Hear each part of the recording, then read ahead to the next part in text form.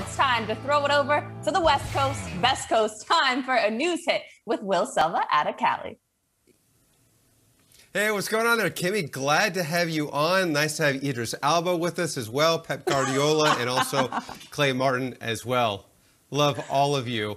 I know that Mike was asking who my doppelganger is, and it would be Jimmy Fallon. I get that a lot. So, Jimmy Garofolo, Fallon. was there somebody that you were thinking? Yeah. Yeah, Andy Garcia. Maybe a younger Andy Garcia. That's what I'm thinking for you. Oh, okay. My mom has said that. So thanks to you and my mom for thinking that. So it's right. Andy Garcia, for sure.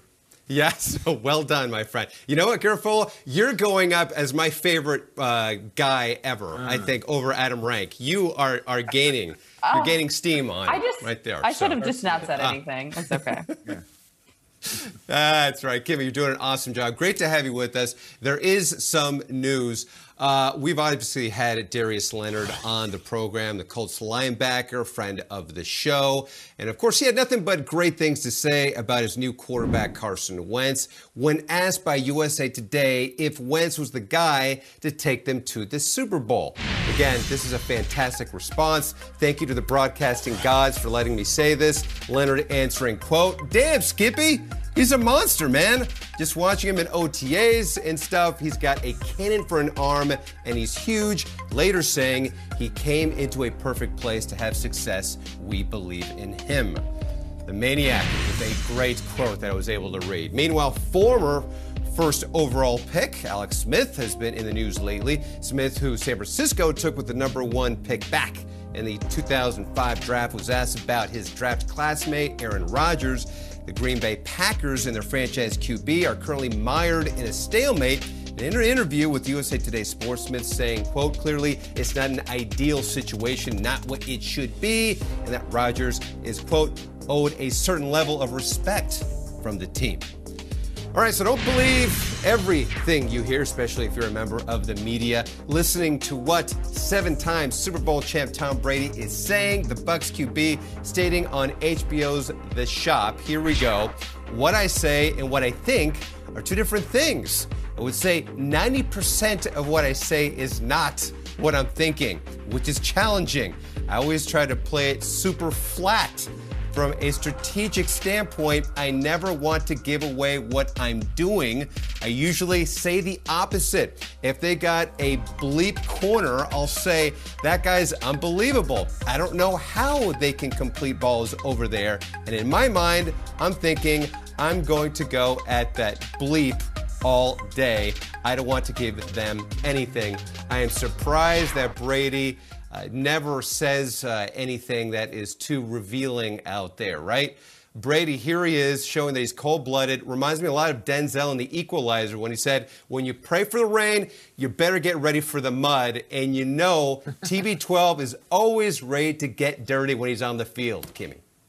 Oh, man. So this is interesting, y'all. So we just heard Tom Brady opening up about his career in a way we've never heard before. He's cussing. He's sitting back in the shop. He's a cool guy now.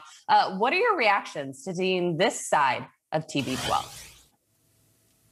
I'm not surprised at all. Two things. One AFC Championship game, I was up in Foxborough covering it before Mike Giardi existed. Well, he existed. He just wasn't with us covering them every day up there in Foxborough. Anyway, so I asked a question of Brady because I said, this guy sounds like he's under the weather right now.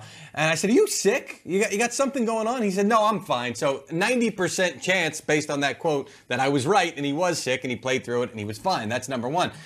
Number two, I'm not surprised to hear him say that what he's saying in the press conference is not necessarily what he's thinking with competitive advantage on his mind, because I go back to 2007. Anthony Smith, the Steelers safety, guaranteed a win against the undefeated Patriots leading up to that game. Brady and the Patriots didn't fire back, didn't say much. And then what happened on Sunday? Well, 399 yards from Brady, a 34-14 win for New England, and they went right after Smith, not only with footballs, but with their mouths. Tom Brady seeking him out to let him know, I didn't appreciate what you said leading up to this week, and now your team is going to pay for it.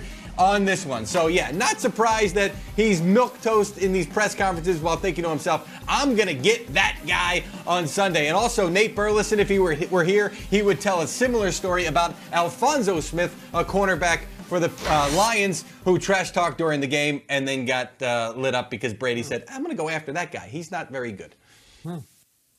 Yeah, listen, I think most players are like that. You never want to say like, oh, this guy's that bad or this guy's trash, because you don't want to, you don't want to give that team more ammunition to go out there and play well.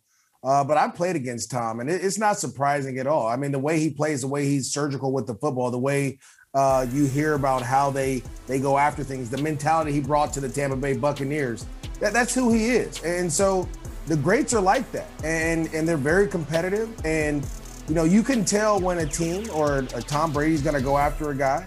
I think we saw that in the Super Bowl where the young safety, I want to say it was Winfield Jr., got the pick against Tyreek Hill, and he flashed the deuces at him. That's a Tom Brady-like move. You're not going to say much about it throughout the week, but once the game goes, you're going to try to embarrass that guy. And so I've had my fair share of things like that as well. But, I mean, it's awesome to see that Tom Brady's starting to open up and kind of let everyone see who he truly is deep down inside, a fierce competitor. Sometimes it's awesome. I found the clip kind of jarring. Like, we've been watching this guy for over 20 years. In this clip, he sounded different. He looked a little different. And I just wonder, like, in the sort of inception part of this, if 90% of what he says in the media is not true, is this itself part of that 90%, or is this the 10% that's true? Like, I can't, is the top spinning or does it fall over? I don't know. But I also, so basically what he's saying is that, like, he just BS's everybody, like, in the media for over 2 decades. Like, that's the MO here. It makes me want to go back and look at some of the stuff that he said, not only the stuff about opponents and defenses and stuff, but, frankly, things have gotten pretty heavy a few times with the Patriots, and he's had to talk about it. And is he just being a politician? Do we ever get the authentic part of it? And we only get it 1 out of 10 times? I don't know. I like him opening up too, but I thought this was a strange clip. And it's like one of these things I can't unsee and unhear. And I just wonder if that 90% is going to go down to 80 and 70 and then eventually just 0. Kyle, I gotta rock with you on this one. Now, I have had very few interactions with Tom Brady. Every single time I have interacted with him, very sweet, very polite, kind of the buttoned-up Brady that you saw in New England. Ever since he joined the Tampa Bay Buccaneers, I'm wondering, and especially with this quote now, is this the real Tom Brady? It was weird because now the question is this actually who you are? Like I said, he was sitting in a barber shop, the antithesis of what blackness is for black men, to get a lineup and to get a fresh fade and be sitting in a chair. He was visibly incredibly comfortable sitting alongside all these black superstar athletes and really chopping it up like he was one of the guys, a complete opposite to what we saw in New England. So I like him if this is actually who he is. But to your point, Kyle, for the last 20 years, have we just kind of been fooled? I rock with Tom Brady regardless. He's the GOAT, but I